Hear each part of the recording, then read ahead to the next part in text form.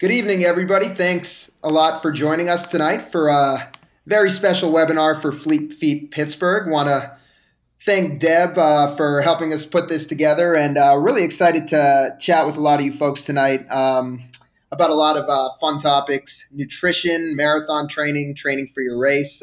We've got a lot to cover, and hopefully we can keep this pretty informative for you. My name's Varun Sriram. I'll be your host tonight, joined by Michelle Hearn, registered dietitian, a wealth of knowledge, a runner, a marathoner herself, quite a fast marathoner as well. Michelle, what is your PR? My PR is 3:08:26, and I'm going for sub 3 at my next marathon, May 31st. There you go. Well, Michelle, thank you very much for joining us. Excited to have you along as always. Thank you.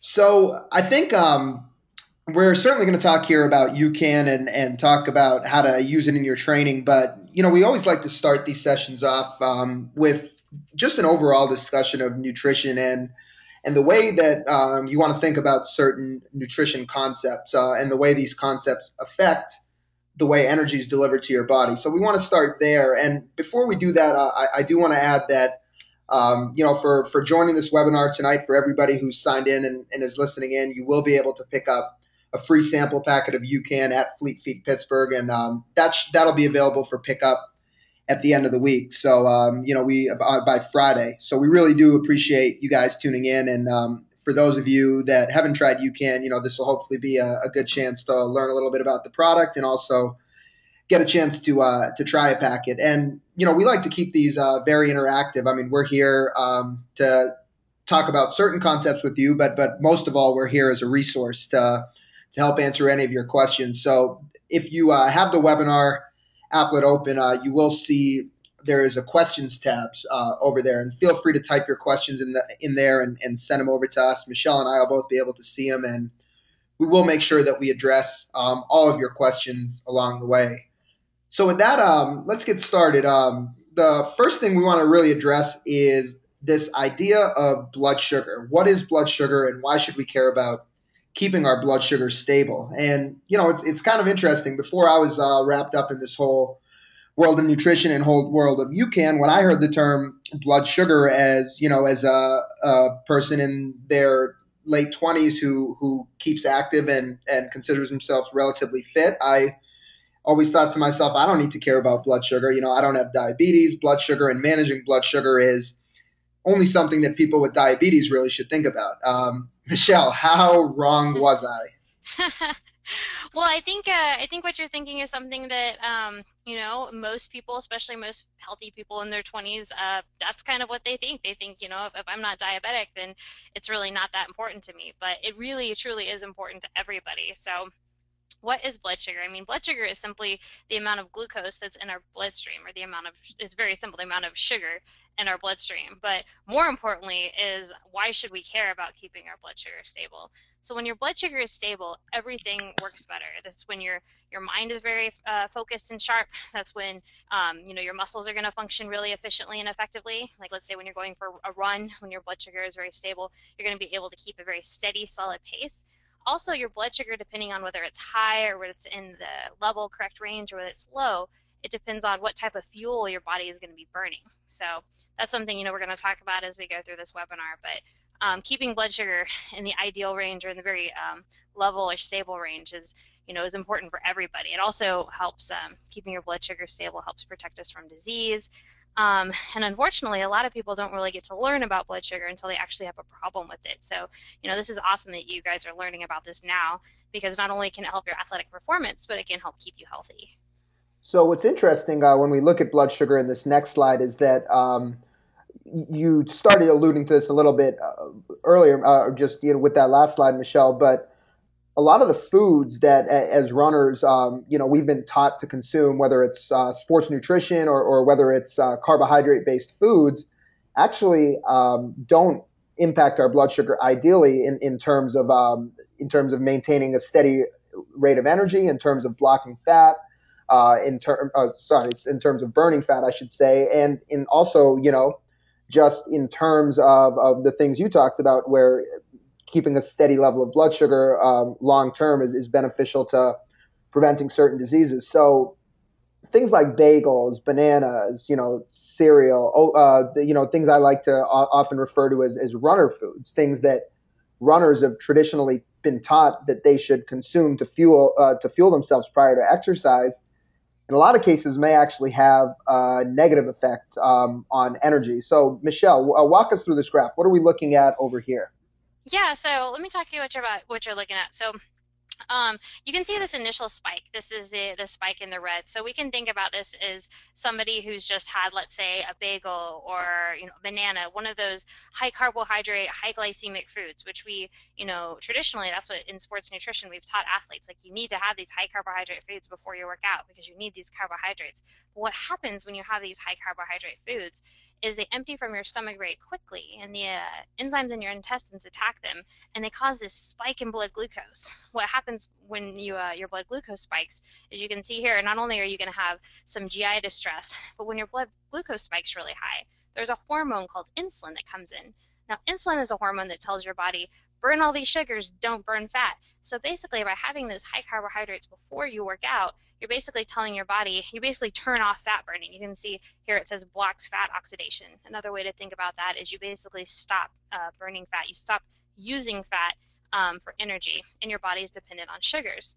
Then, unfortunately, what happens after that, your body is dependent on sugar, so then you're going to crash down low. When you crash down low, if you're doing a long run, a lot of us have probably experienced this doing really long runs. If you don't refuel, you start to feel kind of dizzy, kind of shaky, maybe a little bit sweaty. So, what do you have to do? You have to refuel with more sugars, either the goos or gels or other things, and then you're going to spike again. But when you crash, not only are you going to feel fatigued, you might feel hungry, but a lot of other things happen in your body. Your body releases some stress hormones called cortisol, also epinephrine. Yeah, your body can also release a hormone called ghrelin, which makes you feel really hungry and also really uncomfortable. And your body doesn't wants to keep its blood sugar stable. So when your blood sugar gets low, it's a very stressful state for your body. It's not something your body likes to experience. So, I think one of the things that you mentioned with the idea of insulin and fat burn, which we'll get into in more detail in a little bit, one of the ways to think about it as well is, your body ideally always wants to burn fat. But like Michelle said, when you introduce an excess of sugar, that rapid release of sugar, whether it's from, a sugar-based gel, a sports nutrition product, or these high carb, high glycemic carbohydrates that we were alluding to, another way to think of it is the body says, I have all this sugar in my blood, burn that sugar first, don't burn fat. Because even though the body wants to burn fat, when there's too much sugar in your system, the body almost goes into shock mode and says, let me fight this, get the sugar out of my system, let me burn it away as soon as possible. And that's, again, what Michelle is alluding to, rather than burning that fat, which is what, for a lot of reasons, whether it's body composition, whether it's performance, you really want to be able to burn fat during exercise. You're relying solely on those sugars, and your body's burning primarily those sugars. This is something we'll certainly revisit just in a couple moments as we get through a few more slides. So let's take a look. We talked about some of those foods, but let's take a look at a lot of the traditional sports nutrition out there. What's their carbohydrate source? You look at some of the early sports nutrition products, the first ones on the market, they're using what are alluded to as simple sugars: fructose, sucrose. That's what you see in a lot of the first sports nutrition products that hit the market. Then, as nutrition evolved, and the newer products came out on the market, the gels, some of the chews, some of the different powders, they started using primarily a carbohydrate called maltodextrin, which, if you name the product, you flip around the ingredient label, and for almost all of them, the first carbohydrate you're going to see is maltodextrin. So, what is maltodextrin? It's a complex carbohydrate, but it still enters your system quickly. It causes that blood sugar spike, and it puts you on that blood sugar roller coaster.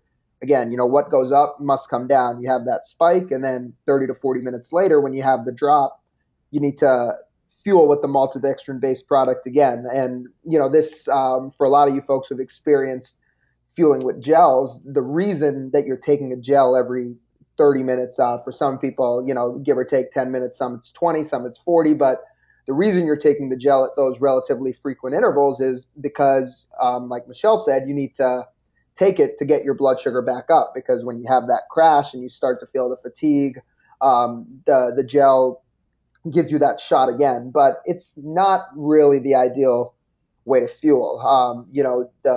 We talked about a whole bunch of the issues when you get locked into fueling that way, in terms of fat burning, just in terms of the stress hormones that the blood sugar highs and lows cause your body to produce, and also when you're consuming so many calories throughout a workout, it's really leaves you prone to GI issues. You have to keep on putting in so much, and over the course of a marathon, 4, 5, 6, even as many as 8 gels. I've heard people tell me they take during a marathon. At some point, you may be like one of the lucky ones with an iron stomach, but for a lot of people, at some point, taking in all those calories throughout the run really wreaks havoc on their stomach. So the idea actually with maltodextrin, really quick, when it first came out on the market in a lot of sports nutrition products, it was a complex carbohydrate, and basically when it's a complex carbohydrate, it's got a higher molecular weight. So why does this matter? Large molecules are generally easier on the stomach; they pass through the stomach rapidly. Smaller molecules, like simple sugars, sit in your stomach, exert pressure on your stomach, and pull water in, and that's a lot of times what causes those GI issues. So maltodextrin, when it came out, was certainly an improvement over simple sugars in terms of the GI issues, because it was a larger molecule, it was more complex carbohydrate, and therefore passed through the stomach quicker than sugars. However, like we talked about, still had that same impact on blood sugar, where it was giving you that quick hit, that rush of calories, that rush of energy, and causing those highs and lows. So we've got that background, and let's transition a little bit to UCAN now, and kind of talk about how UCAN allows you to think about fueling your body in a totally different way. So what you're looking at on the screen right now is Jonah, who's the son of one of our co-founders, and Jonah had a very rare blood sugar disease. So we've talked about blood sugar. The way we all sleep at night is our liver slowly releases glucose into our bloodstream, and basically when we're sleeping at night, we get that steady release, almost like a glucose drip. We're able to maintain blood sugar and keep it very steady throughout the night. Now, kids like Jonah, they had a rare genetic defect where their liver wasn't able to break down stored carbohydrates and convert them into glucose. So they would get what's known as hypoglycemia, the very, very low blood sugar in the middle of the night. And, this was, in a lot of cases, life-threatening for these kids. It would cause seizures. When your blood sugar is extremely low, like Michelle said, you get dizzy. It really, they weren't able to sleep through the night. What would happen when they consumed traditional carbohydrates is that, because they entered their body so quickly, like we've talked about, the liver was unable to break down these carbohydrates fast enough. So they would all kind of get backed up and stockpiled in their liver, and their livers would enlarge. But, like we just said, the flip side is when they wouldn't consume carbohydrates, or they would consume a smaller amount of carbohydrate, they wouldn't break down, or it wouldn't, their liver couldn't break it down at the rate they needed it to maintain blood sugar throughout the night. So basically, in the 70s and 80s, these kids were dying at infancy. In the 90s, they found that feeding these kids regular cornstarch, the Argo cornstarch that you can find at the grocery store, because cornstarch broke down slower than a lot of other carbohydrates, these kids were able to be fed cornstarch at 2-hour intervals around the clock, day and night. Their parents were tube feeding them cornstarch every 2 hours, and this, because it had a slower burn, was able to maintain their blood sugar for 2 hours at a time. Now, this is kind of a band-aid to the problem, because waking up every 2 hours for these families throughout the night, setting multiple alarm clocks, certainly not sustainable or ideal long term. There's actually a fascinating documentary on YouTube that features Jonah and his family, and several other families who have kids with this condition, called Life by the Clock, and it basically talks about these parents setting multiple alarm clocks throughout the night, and making sure they woke up every 2 hours to feed their child. So Jonah's family, they were really proactive, and they basically said, we want to find a carbohydrate, the best carbohydrate in the world. Now, how did they define the best carbohydrate in the world? They basically wanted something that would break down very slowly over time and something that they could feed their child a significant dose of prior to him sleeping at night, and it would just trickle in and basically give him little bits of energy over time and keep his blood sugar stable throughout the night. So that way, Jonah and kids like Jonah wouldn't have this life threatening low blood sugar while they were sleeping, and the families wouldn't have to wake up every 2 hours to feed their child. So early 2000, Jonah's family they started a foundation, and they basically were funding research looking for the best carbohydrate. They went to the University of Scotland, where there were some of the top carbohydrate researchers in the world, and they had these individuals look at all carbohydrate sources: rices, tapiocas, barleys, wheats, different kind of starches, potato starch, and eventually what they found was that when you start with non-GMO cornstarch, non-GMO meaning not genetically modified, and you put it through a very specific cooking process. Just cook it with heat and water, but the way it's cooked is specific, and it's actually cooked over a 40-hour period of time. This would actually allow the carbohydrate. It would change the molecular structure. It would elongate the carbohydrate and allow it to break down very, very slowly, basically providing Jonah and these kids with little bits of energy over time and helping them maintain their blood sugar throughout the night. So that's really where this carbohydrate that we at UCAN we call it super starch. Now that's where super starch came about, and super starch, like we said, it's based on patented science. That cooking technology is very specific, so you wouldn't be able to just go to the grocery store and say, let me just heat up some cornstarch. It just wouldn't break down as slowly and produce the same effect. The cooking process, it is all natural. It's just cornstarch, heat, and water, no chemicals, no enzymes. Because remember, the people that this was created for were young babies, so it had to be a very natural carbohydrate for these babies to be able to take it. The corn is non-GMO, not genetically modified. It's gluten free, and again, it's been tested in a clinical atmosphere. So that's basically where superstarch, the carbohydrate in UCAN, came about. We knew that it was good for Jonah and kids with this disease, and then kind of the inkling started coming along that how else, who else needs to maintain their energy levels for a long period of time, without wanting to keep fueling over and over again. Well, turns out that that's athletes, whether it's endurance athletes or team sports athletes, and there's actually significantly more implications of maintaining blood sugar, steady blood sugar for a long period of time. But that's really where we launched into sports nutrition. Some of the top sports dietitians started getting wind of our research, and we reached out to several of them and said, we've got this carbohydrate, and we think it could be very applicable for sports and for endurance athletes, but tell us what you think. Basically, tell us if you think this will work.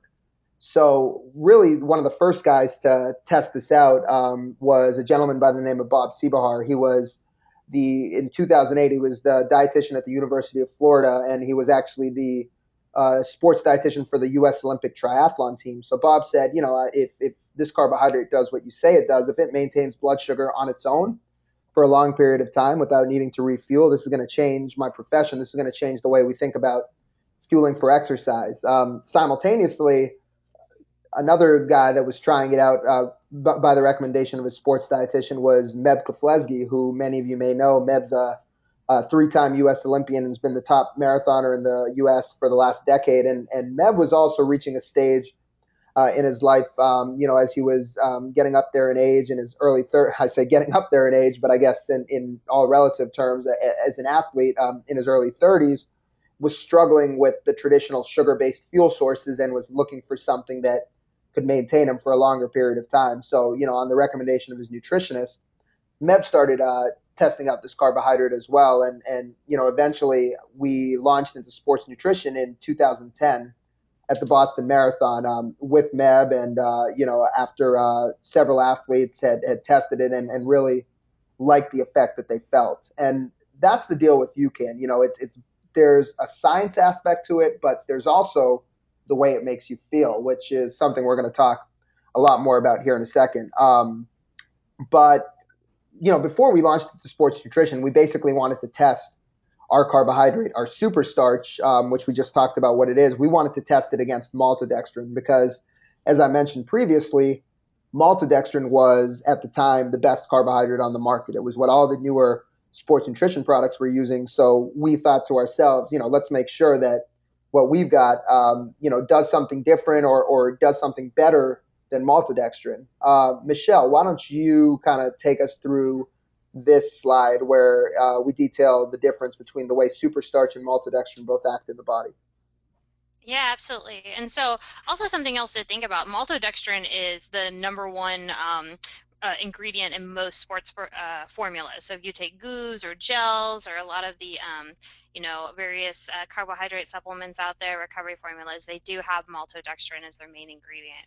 So look in the blue. So the blue is maltodextrin. So when you take in maltodextrin, what happens is your blood glucose spikes. And remember what we talked about in the beginning of this webinar, that what happens when your blood glucose spikes is insulin comes in, and insulin's a hormone that basically tells your body, burn all these carbohydrates, don't burn fat. So it doesn't allow your body to utilize fat. So now you're basically dependent on burning carbohydrates. Then you're going to have a subsequent drop. And then you're going to have to, once again, you're going to have to redose every 30, maybe 40 minutes. And you've kind of put your body in that state where it's dependent on burning sugars. So now superstarch is really neat because you can see here when you take it, there's a very, very, very small insulin response, a muted insulin response, and you're going to have that steady, consistent energy all the way up to 3.5 hours.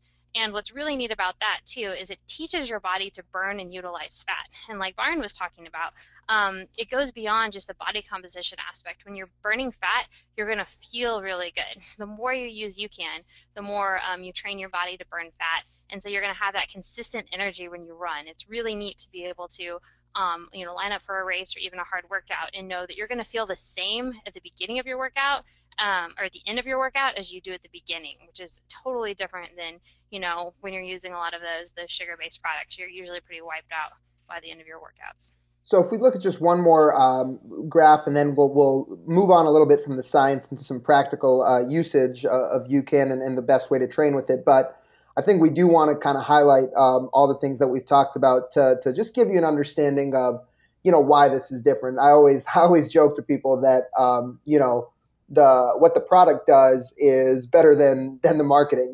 This is I think understanding how UCAN and how this carbohydrate works compared to other carbohydrates is important to kind of give you the information to make your own informed decision about how you want to fuel. But suffice to say, this is behaving very, very differently in your body. So it's not just about mixing up the ratios and using something that everybody else is using. I mean, this is truly a carbohydrate that behaves completely differently.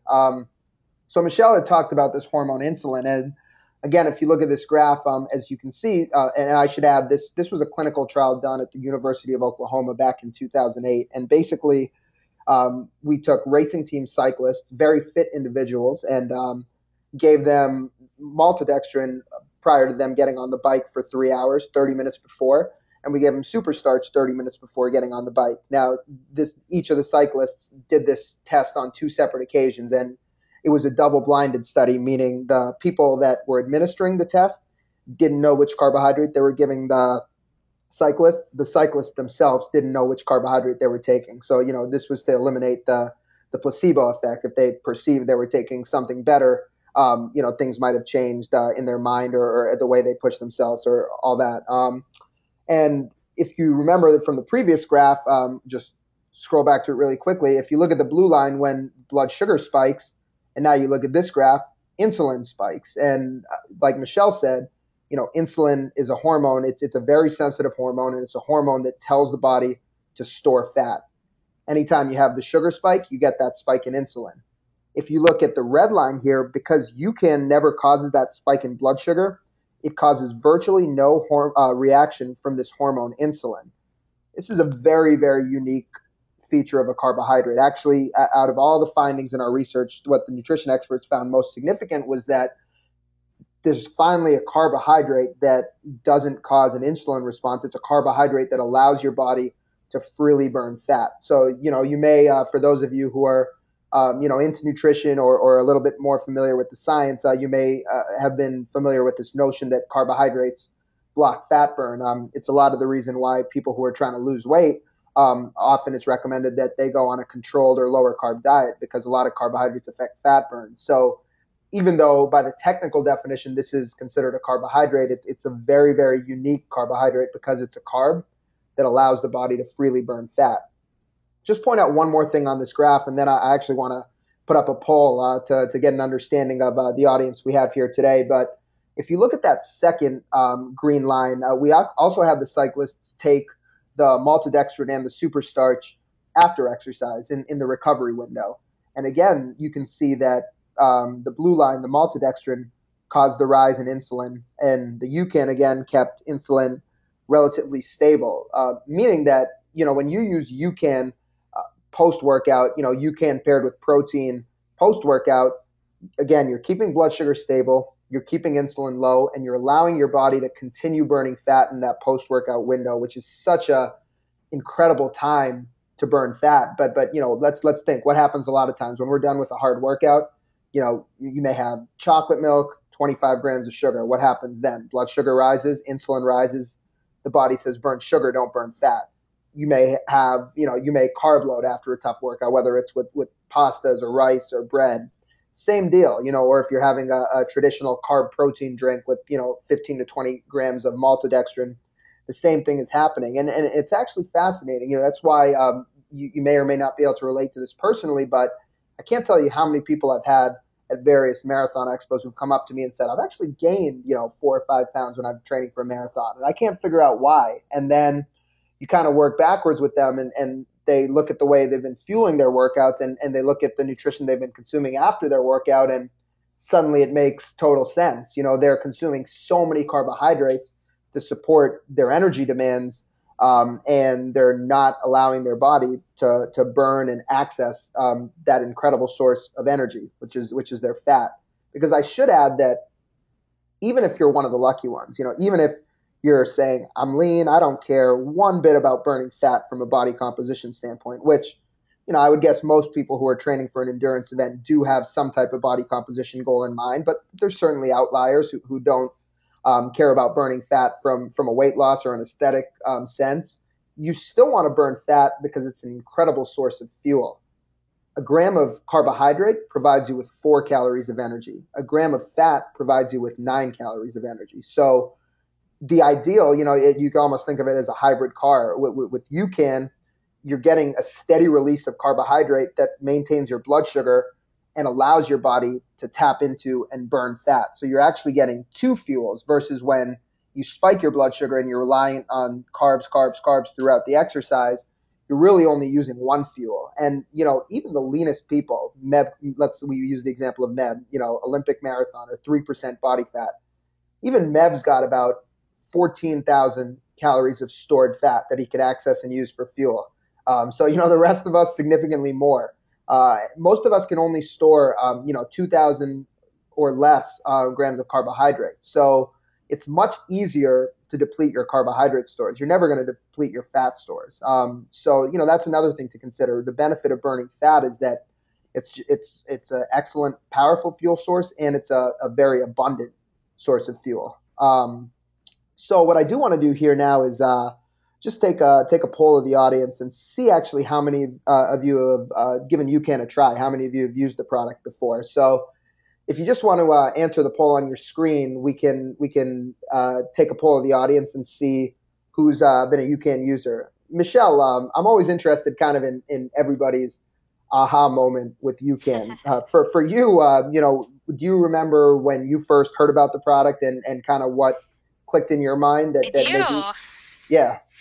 Yeah, I certainly do. I was on letsrun.com just reading about it was a few years ago, and I saw, I believe it was Meb was an advertisement, and I'm always interested in, the science behind things. So I went to the website and I looked at the science, and and honestly, I believed, like, no way, there's no way you can take a carbohydrate and it not spike your blood sugar. We've never seen anything like this in sports nutrition, but I was intrigued. So of course, I went ahead and just bought like a sample pack, a 6 pack, and I've had issues with blood sugar. I don't feel great when I take a lot of the goos. And so I tried a packet before one of my easy runs, and I felt great. And I said, oh, okay, well, this is it's just probably a placebo. So I did it before a long run, and it was the first time I'd been able to go an hour and a half without redosing. Like I brought a goo with me, but I didn't use it.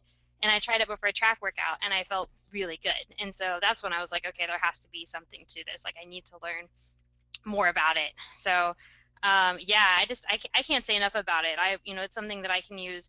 I use with all my running. I use it every day before I run. Like when you start your day with stable blood sugar, it changes everything. I'm able to not only run and do a really hard workout, between 10 and 15 miles in the morning, but then I'm able to go into my workday with that stable blood sugar and stable energy. So it's truly one of a kind too. I've had people ask me if there's knockoff, if there anything else like it, but it's a one of a kind, the superstarch.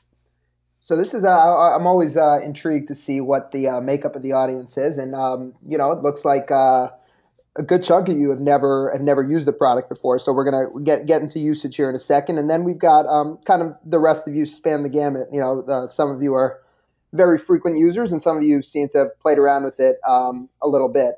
Now, even for the folks that have used it a lot, I do hope that taking a bit of a deep dive into the science was valuable, because you may have used it and may have thought to yourself, yeah, I feel pretty good, but may not have necessarily known why you feel good. So I do assure you, it's not like Michelle said. It's not just placebo. There is a lot more than placebo going on.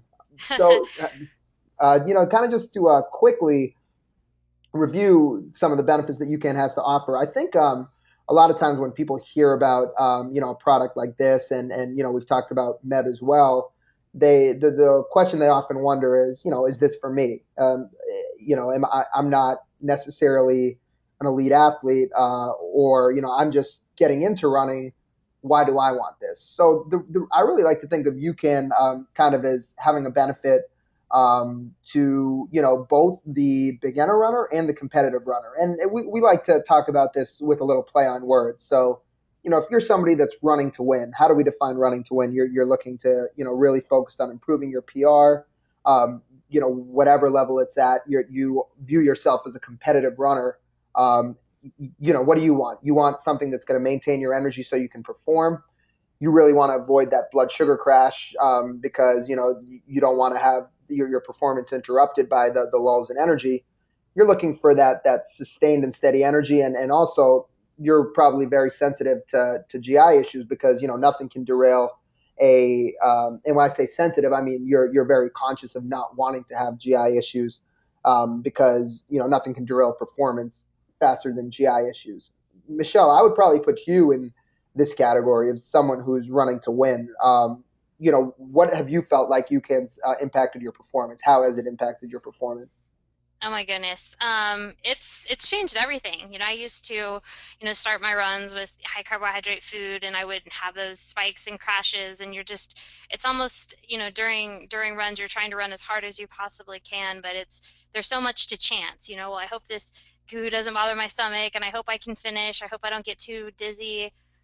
Where I don't have to worry about that anymore. I'm able to take a scoop of UCAN or two before my run and I can just run. And I can in every run I start, I'm able to run with confidence that I'm going to feel good during my entire run. Like I don't have those highs and lows. And after using the product, I used to think when I first started using it, it was only something I would need for my longer runs, like 90 minutes or more. But when I learned that, using it for even my shorter runs, it was going to start my day with that stable blood sugar and teach my body to be able to utilize fat. I now use it for every run before and after running, and it's not only made my running faster and running more efficient. I've taken times off my 5K PR, all the way up to my marathon PR. I was able to get down to under 18 in the 5K, so 17:42, which is a 5:48 pace, and I was fourth overall in the Seattle Marathon, and it's just, I mean, I can't say enough about it. And the fact that there's no GI distress, anybody who's ever had that in a race, it truly does derail your race. I got really bad cramps at about mile 10 of a half marathon once. It's kind of like you have to struggle to the end. So So we've got that segment of you, and the other end of the spectrum is those of you who are running to lose, and you are not at all losers. Just but running to lose means you're looking to lose some weight. You're running as a way to get more fit, and really, this a lot of people that are just getting into 5Ks or 10Ks, but even nowadays, a lot of people jump straight into the marathon or half marathon and try to use it as an avenue to get more fit, and those are really the people that oftentimes wonder to themselves, like we talked about before. I'm training and running more than I ever have in my life. Why the heck am I not losing weight? And again, it's because of the foods that you've been and nutrition that you've traditionally been taught that you need as an endurance runner. So how you can benefit you. We certainly talked about the idea that it's going to allow the body to burn more fat for fuel, because when your blood sugar is stable and your insulin is low, the body's able to tap into and burn fat. When you're doing your run or your long run, you need significantly less external calories, meaning you're consuming a lot less to get you through that run, because you're able to tap into and burn fat. So this isn't something where it's not magic, right? So you're not replacing 300 calories of gels with 100 calories of UCAN and just magically still able to have the energy. There's really some science going on here. What's happening is that we've always thought of calories as what we consume, because with traditional carbohydrates, the only calories that our body's using for energy, or the primary calories that our body's using for energy, are calories that we consume. With UCAN, you're still using the same or similar number of calories. It's just a lot more of those calories are coming from your fat, so you're able to burn more of your fat for fuel. And a big thing, Michelle, and as a dietitian, you could talk about this. A big thing that many people have told us, and I think I've experienced it myself, is when I was running 5-6 miles, and if it was I'm running for under an hour, when I would be done with that run, when I was having the banana before I ran, I would come home and I would just be starving. And you come home and you're ravenous. What do? You certainly don't, for most people, sit down and cook yourself a salad. You reach into the fridge and grab whatever's quick and convenient. Why does that happen when you're on that blood sugar roller coaster? Why do you feel so hungry? Well, what I call that zone when your blood sugar gets very low, I call that the I can't make good decisions zone. And just like you alluded to, that's where you're really hungry and you go, as opposed to, going home or going wherever and having something very healthy, you tend to grab something that's either really high in sugar or high in fat. But yeah, I work with a lot of clients who their goal is to, or one of their big goals is they want to lose weight. They might have a goal of, finishing an event, but they definitely want to lose body fat, whether it's a lot of people, have the fat around their stomach or on their hips. So what's happening when you have a banana or you have something right before you work out, you're spiking your blood sugar like we saw in the previous slides, and then you're crashing your blood sugar. So you basically had a few options in order not to do that. So you could either run or work out in a fasted state, which, you're going to be burning more fat versus eating those carbohydrates. But what happens when you're working out in a fasted state is your blood sugar is going to decrease throughout your run. And, towards the end of your run, you have two choices. You can either slow down because your blood sugar is, low and you're not going to be feeling great, or, you eventually had to stop. And as your blood sugar decreases, like Byron was saying, when you're done, you feel so hungry. Your body actually releases a hormone called ghrelin when you get into that really low blood sugar state. And that hormone tells your brain, it says, I'm hungry, I'm hungry, I'm hungry. So even though you may have only done a short run, or you may have already taken in some calories, like you may have had a bagel or something before you ran, but because you spiked and crashed your blood sugar, your ghrelin is telling your brain that you need to eat more calories. So I worked with a lot of athletes that they can't lose weight. It is quite fascinating to go to triathlons or marathons and see so many people competing that have a lot of excess body fat. It truly is, and I think that's interesting. I think if you've never been to a race before, or you're not kind of in the endurance world, the perception that everyone has is that if you're doing a marathon or a triathlon, you must be very lean and very fit, but not certainly not always the case, and I think it's a lot of times just because people might be misinformed about what they need. So let's talk about, we talked a lot of conceptual things. Let's really talk about how we recommend using UCAN and how to make the product work for you. There's essentially two different versions. There's the sports drink mix, and the protein drink mix. So the sports drink mix comes in 4 fruit flavors. There's an orange, which is our newest flavor. Been getting really good feedback about the taste of that. There's pomegranate blueberry, lemonade, and cranberry raspberry. In the protein version, there's chocolate and vanilla, kind of your traditional protein flavors. Now, everything, all of these packets have, and the product actually does come in both single serve packets and tubs, but let's just think about the packets right now. All of these packets contain 30 grams of our super starch carbohydrate. So whether it's the sports drink mix or protein drink mix, you're still getting the super starch, which is, again, as we've talked about at length, really what sets UCAN apart. The sports drink mix, it's about 110 to 130 calories depending on the flavor. It's got a good amount of added electrolytes, about 240 milligrams of sodium, about 140 milligrams of potassium. So, if it's very very comparable to the electrolyte content in a 12-ounce Gatorade, for example. How would you use it? The really what you want to think about UCAN is it's actually I should say this too. It seems obvious to me because we know the product, but UCAN, it's a carbohydrate powder. So it's a powder that you mix with water and you drink it. So really the way we recommend thinking of UCAN is don't view it as a traditional sports drink that you kind of sip on slowly throughout exercise. UCAN is really a pre-workout snack. This is what you're having again instead of the cereal, instead of the energy bar, instead of the banana, instead of, whatever your carbohydrate sports nutrition may be. This is what you're having 30 minutes prior to your exercise. In general, we say mix a packet with about 8 to 12 ounces of cold water, and you want to give it a very good shake. It's not going to dissolve in water, so I would say don't spoon stir it, and you really want to shake it well to get it to mix as best as possible, and basically just try to consume it, in that 20 to 30 minute window prior to your workout. It's very easy on the stomach for those of you that are early morning runners and generally don't fuel because you don't want to wake up early enough to have to eat a meal. A lot of those folks have found a great benefit from UCAN. Even if you drink it, 5 or 10 minutes before you get out the door, that's fine as well. But we just want you to think of we say 30 minutes before about because it breaks down slowly, and we want you to think of it as a pre-workout snack.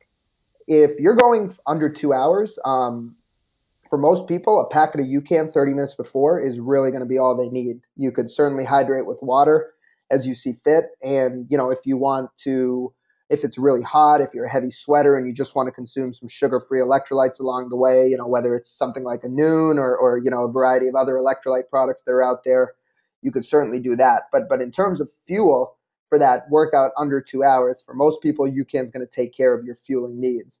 And then this is kind of a different way we've seen people use it. But, a lot of people 2 or 3 o'clock in the afternoon, instead of snacking, on a bag of chips or having a soda, having their third cup of coffee, they just all drink UCAN at their desk at work, a packet of UCAN just to give them that steady few hours of energy, throughout the end of their workday. Because, as Michelle's talked about so much, a lot of times when the blood sugar drops, your brain is telling you that you're hungry, but in reality, you're not actually hungry in that physical stomach sense of hunger. You just have low blood sugar, and your mind is almost playing tricks on you. So UCAN will really, for those of you that are trying to cut out that midday snacking or that midday low, UCAN is something. It's not going to jack you up like a 5 hour energy or something. It's just something that's going to keep you nice and even and maintain you throughout the day. Michelle, how about the protein drink mix? How do you recommend using that, and what's that all about?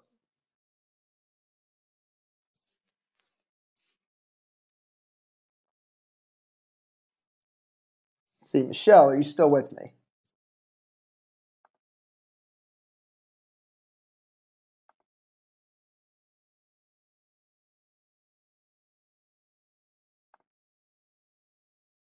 All right, looks like Michelle may have dropped off for a second, but let's see if we can get her back. But the protein drink mix. So basically, from an energy perspective, it still contains the 30 grams of the super starch. It's got 13 grams of added whey protein, and it's got slightly higher caloric content, about 180 to 200 calories, and it contains the electrolytes as well. So The protein drink mix can certainly be used post workout for recovery.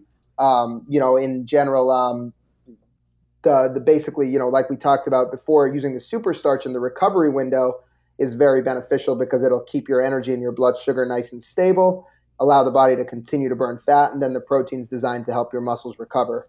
In terms of mixing it, same deal. Pack it with about 8 to 12 ounces of cold water. Give it a good hard shake. And the protein drink mix is actually quite versatile because it does contain the super starch. So because it's going to maintain your energy levels, a lot of people who don't really like to eat breakfast prior to a race actually use the protein UCAN as their breakfast. The added protein, if you're not using it for recovery, it's using it pre-workout. It's designed to help curb hunger in the stomach. So if you're somebody that doesn't really like to eat much before a run, you may decide that using the UCAN with protein prior to a long run is better for you.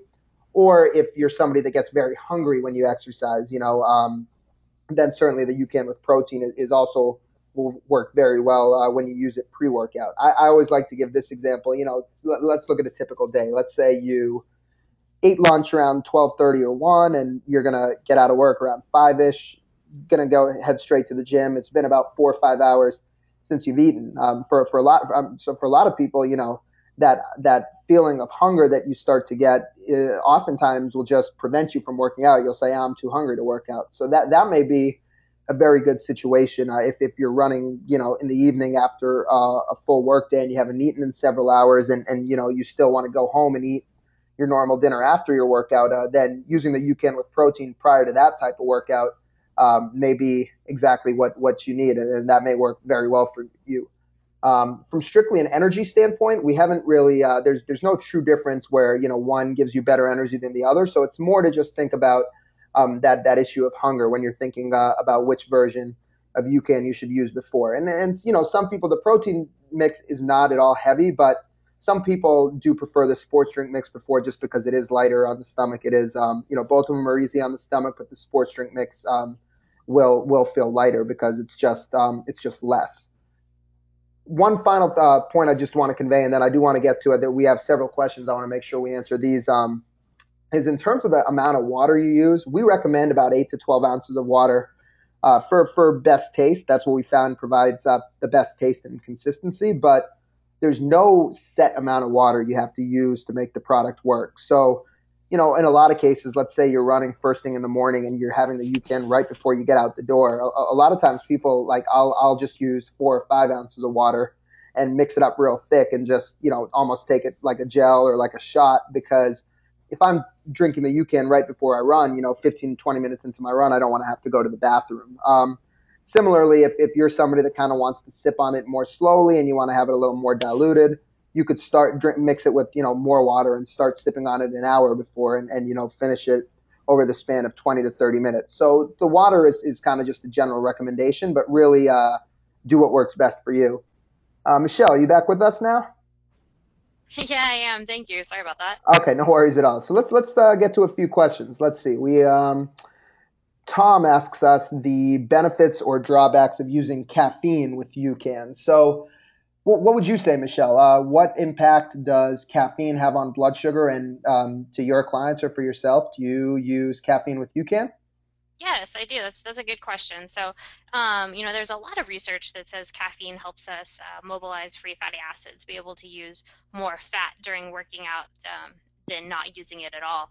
So I actually start my day. I usually start my day with a cup of coffee, a cup of pretty strong brewed coffee, and 1 to 2 scoops of the super starch. So they actually work really well in conjunction together because the UCAN is going to provide you that consistent energy and is going to be able to allow your body to burn fat, where caffeine kind of wakes up your mind and gets you going, and also is can help your body utilize free fatty acids. So that's an excellent way to use UCAN.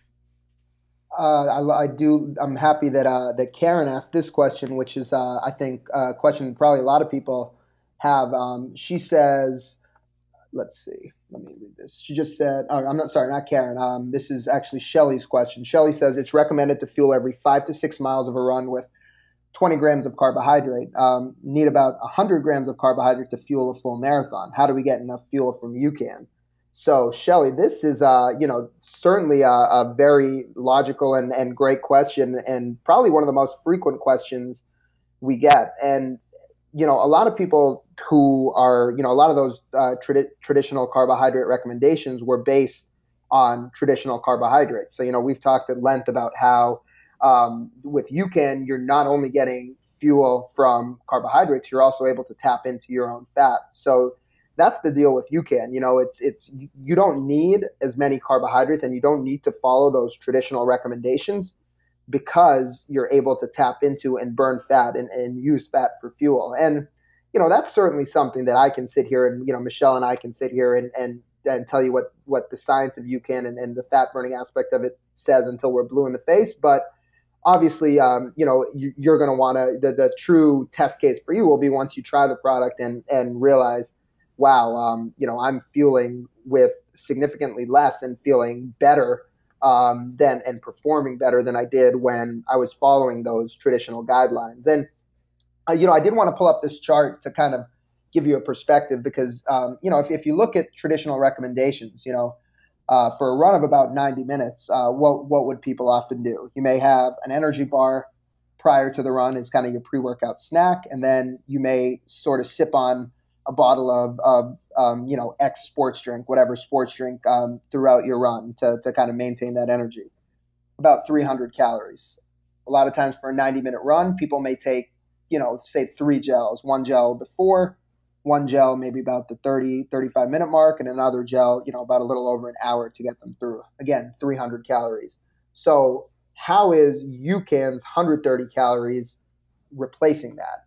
And I really like this. I really like this recommendation or not, this statement from Kathy Eckel, who's a researcher at Yale University, and she studies everything about the human metabolism. And what she says is it's really the ability to maintain blood sugar that sustains energy levels. So from a fitness standpoint, UCAN is huge because it does that without putting calories on board.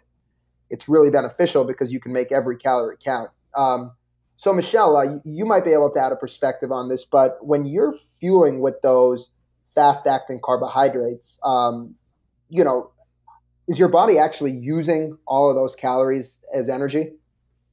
No, it's not. And I mean, that's another reason why, we see with a lot of, endurance athletes using a lot of those calories, they really have trouble losing weight, or some people actually gain weight. But this has been the best solution we've had, for years, was you had to continue to take in those high sugar foods or drinks. That's why, you watch sporting events, they're constantly on the sidelines, drinking Gatorade, and runners are constantly either drinking those Gatorades or goos or gels or shot blocks.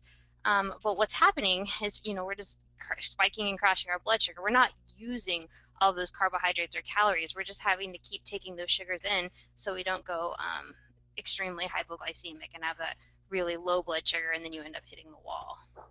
So, Shelly, hope that answered your question, but you can definitely, it does challenge a lot of those traditional recommendations, and I would say just, you will have an opportunity to try it, and I think that's something that that you will feel and see for yourself. Michelle, I know you've got to leave us in about 5 minutes. I do want to let everyone know that I do see all your questions, and even when Michelle leaves us, I'm going to make sure to answer every single person's question. But while we do have you here, Michelle, let's we have a lot of folks that have kind of the same type of similar question, which is should you still use gels when you're using UCAN? And UCAN's we're not at all saying one packet of UCAN is going to fuel you for a full marathon. So we have a lot of people asking how gels and UCAN interact together and what they should do during a marathon. I kind of want to just offer our very general recommendation, and then I'll let you weigh in a little bit more.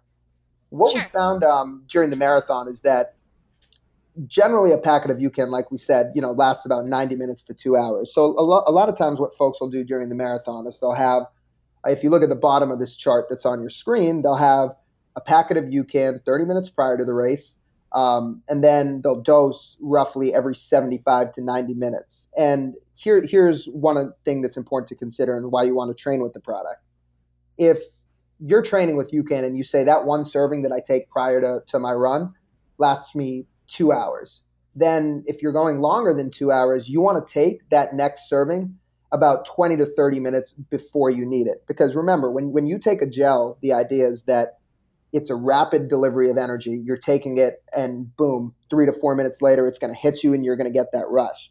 With UCAN, because it's a little bit slower of a breakdown, you want to be ahead of the game when you fuel. So in training, if you find out that whatever that serving is lasts you, X amount of time, let's just say 2 hours, then you want to take every subsequent serving during your run 90 minutes. So every 90 minutes, so it has enough time to kick in. So, the average marathoner, we have people, they'll take a packet before, they'll take a pack between a half and a full packet, depending on the individual. They'll take that amount around mile 10. They'll do the same thing around mile 17, and that's all they need. Now, if the way in terms of carrying it, we already alluded to the fact that you can mix it with as much or as little water as you'd like. So a lot of times what people do to make it more convenient to carry is they'll just carry it in a very small gel flask, a 4-ounce gel flask, and mix it up very thick into a paste. And so they'll take their UCAN gel at mile 10, their UCAN gel at mile 17.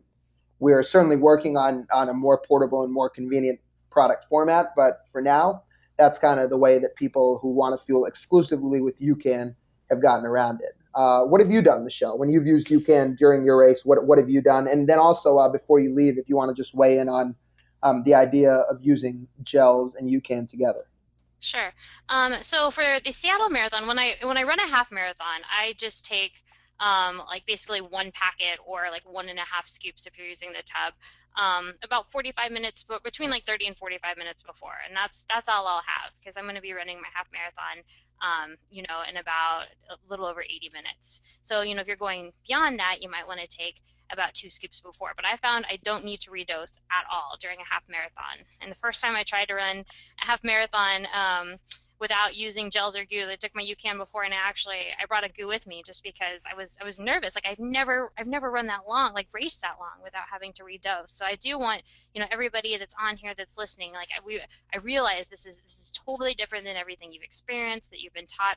This is really exciting stuff. Not only are you not going to have to redose, you're going to feel a million times better than when your body's dependent on sugar. This is really exciting stuff.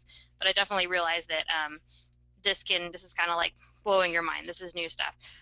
But when I ran the Seattle Marathon, I took 2 packets of the UCAN before, and I actually added my own whey protein. I took a little bit of whey protein because, as Varun was talking about, the super starch is going to keep your blood sugar really stable. So it's going to keep your brain really stable. But the protein feeds the hunger in your stomach. So usually if I'm running more than about 2 hours, I like to have a little bit of protein. And I didn't need to redose until I had my girlfriend meet me between mile 16 and 17 with just of um, 1 scoop of the UCAN. So I ran the entire marathon. That's what I ate before, or consumed, I guess you could say, because I drank it before, was those 2 packets plus a little bit of whey protein. And then between mile 16 and 17, my girlfriend met me with another scoop.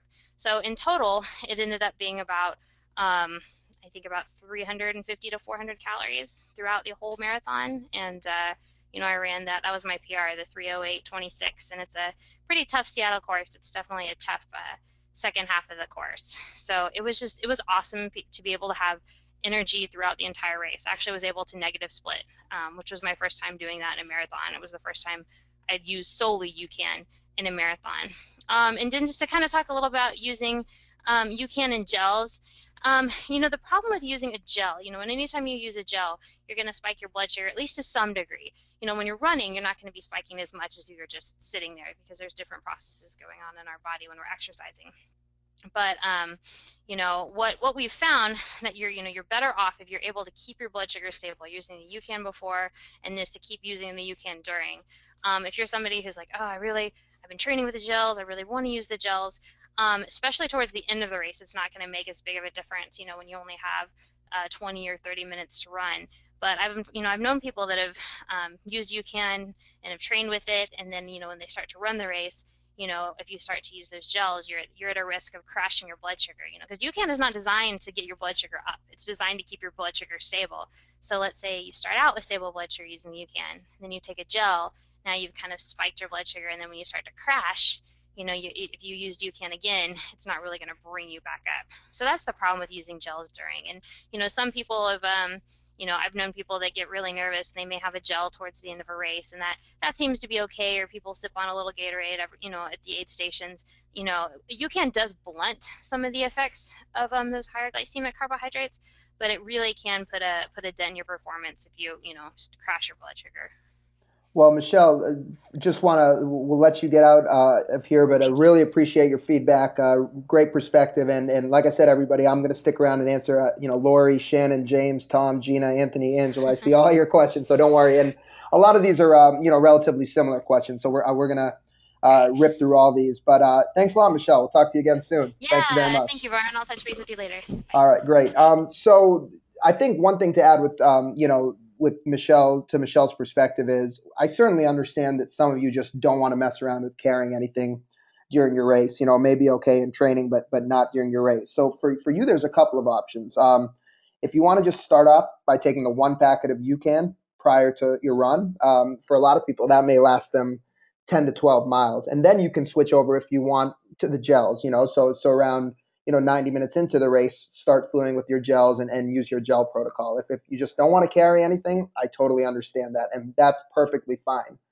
What you don't want to do is, take UCAN before the race and follow your normal gel protocol every 30 minutes, because then, I would tell you in that situation, you might as well not have taken the UCAN. There was no point. So allow UCAN to run its course and then switch over to the gels.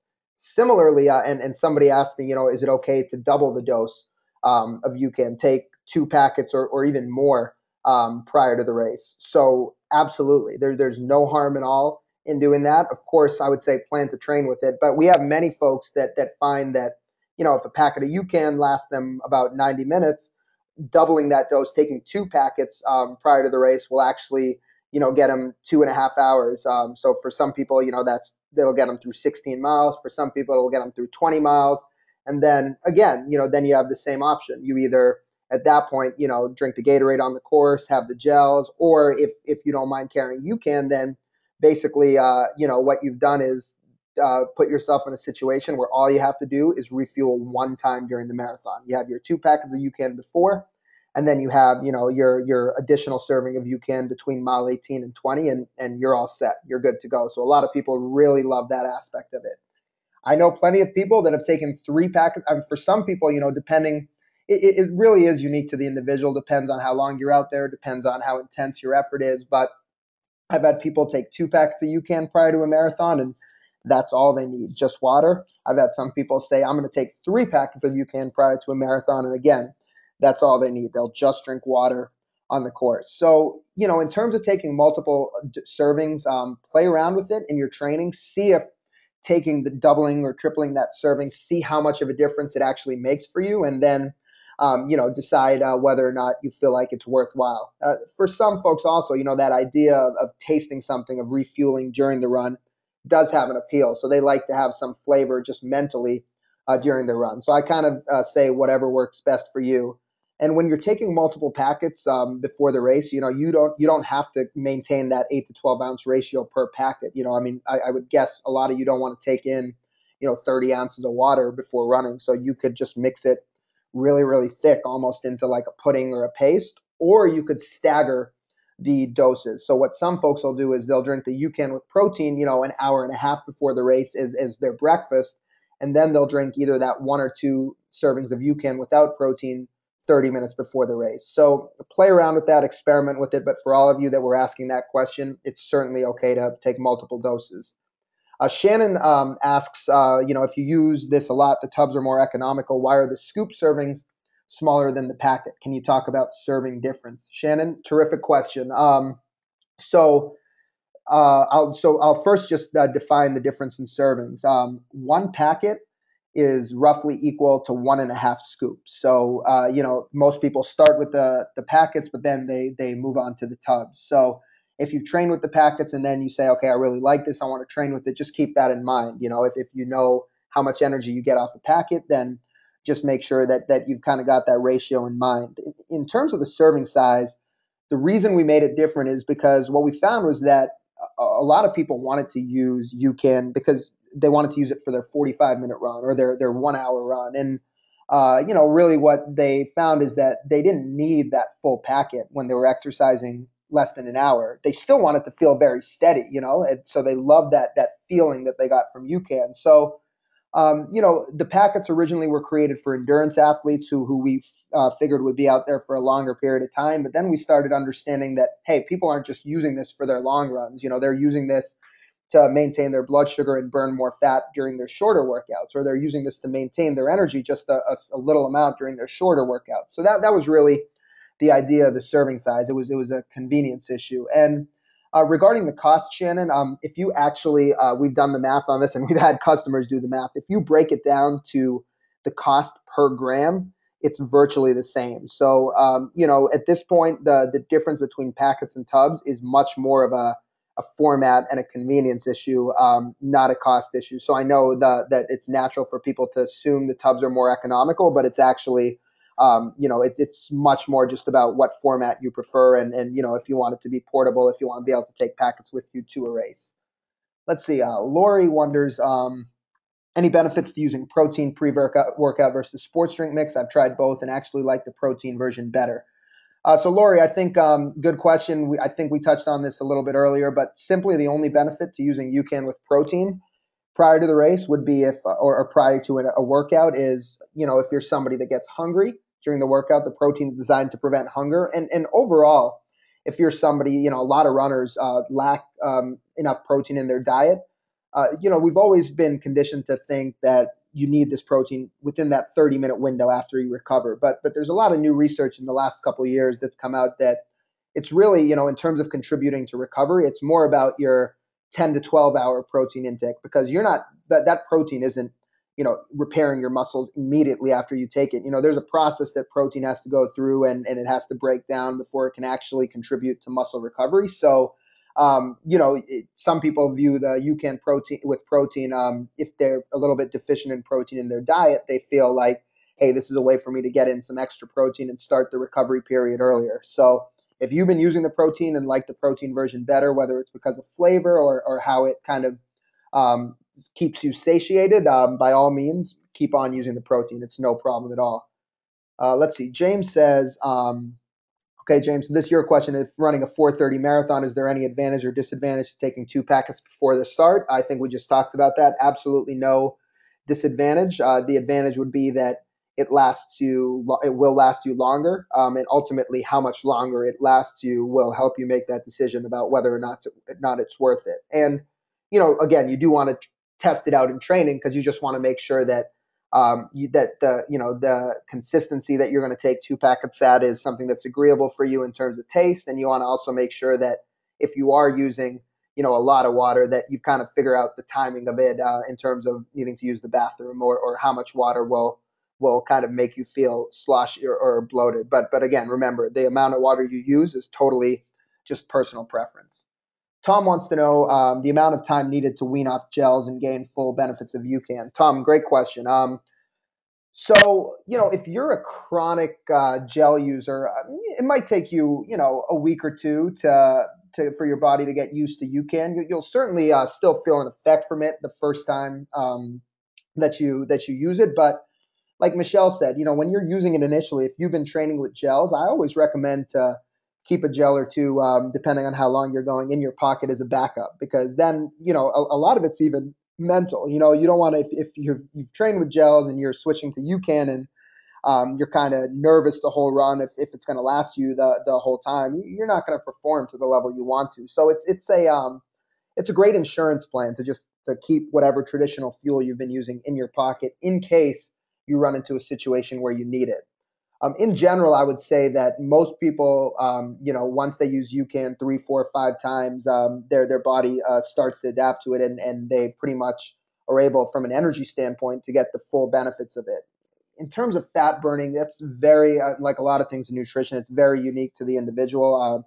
People who are eating less sugar and maybe consuming less fast acting carbs in their overall diet are generally just better fat burners in general. So those folks might just get kind of like a ridiculous effect from UCAN, where I've had people tell me they take a packet, and if they're eating very low carb or really great fat burners, they find that a packet of UCAN will last them 3 hours. But so that 90 minute is kind of a recommendation that we give is in terms of how long it'll last you is kind of for that average person, eating a fairly standard diet. But I think if you want to commit to training with UCAN, all I would say is that initially, if you're going for a long time, you might just want to either shorten the frequency of dosing. So, whereas if you've trained with it for a while, you might only need a serving every 90 minutes or 2 hours. You might initially want to take a serving of UCAN every hour.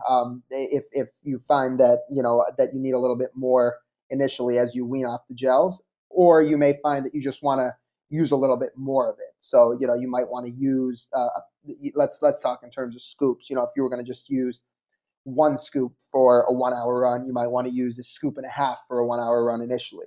So take some time to play around with, but by no means is it a 2 or 3 month adjustment period. You'll use it a couple of times and you'll get acclimated to it very quickly.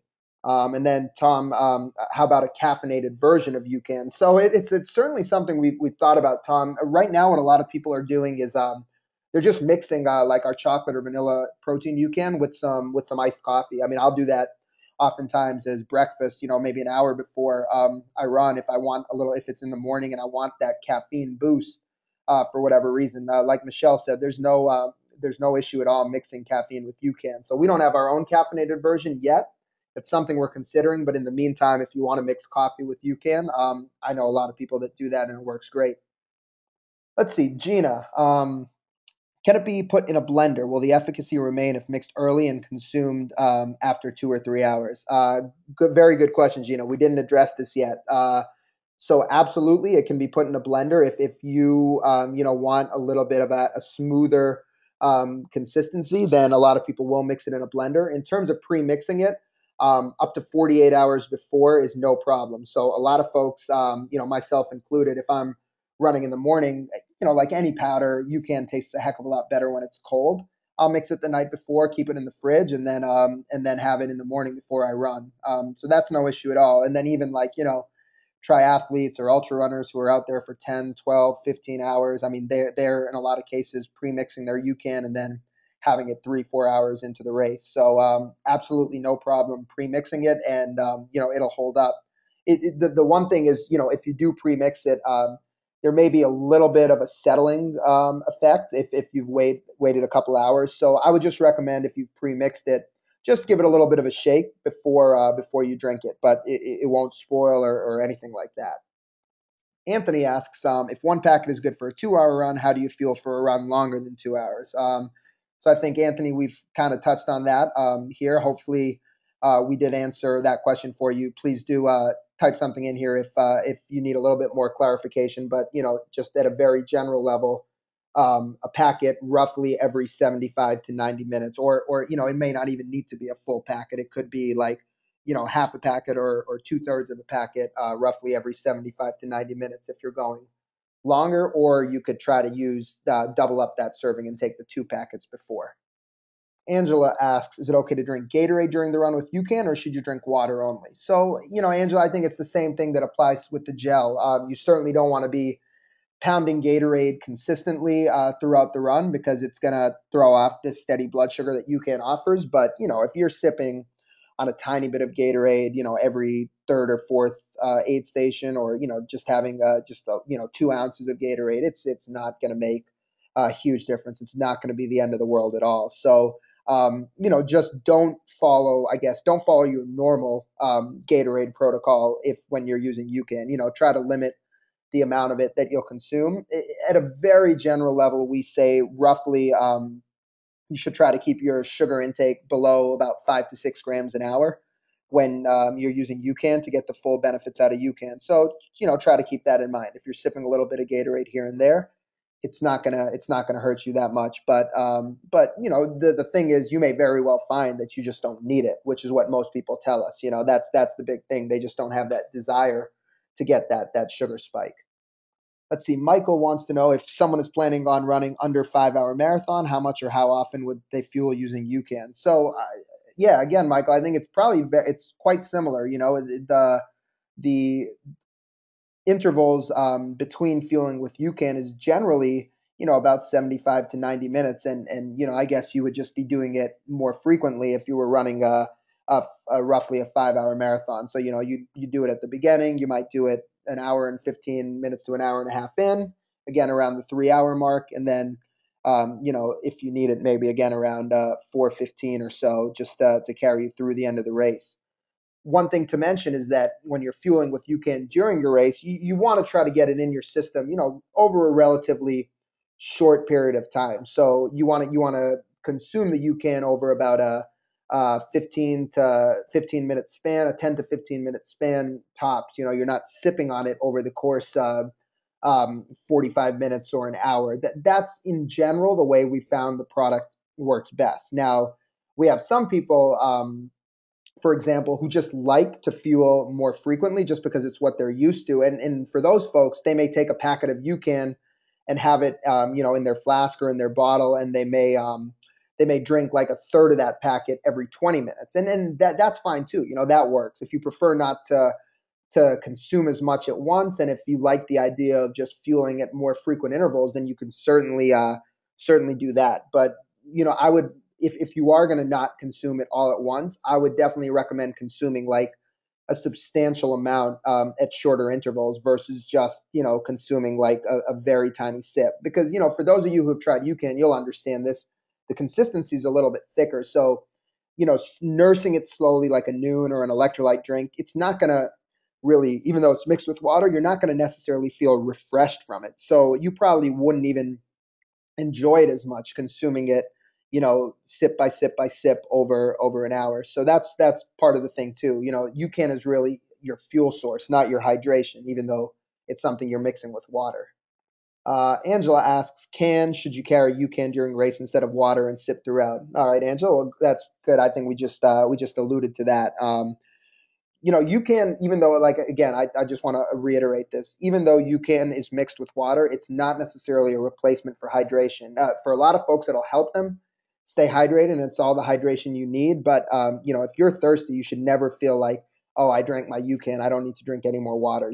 That's very kind of unique to the individual, but you can certainly just continue to drink water along with UCAN during the race.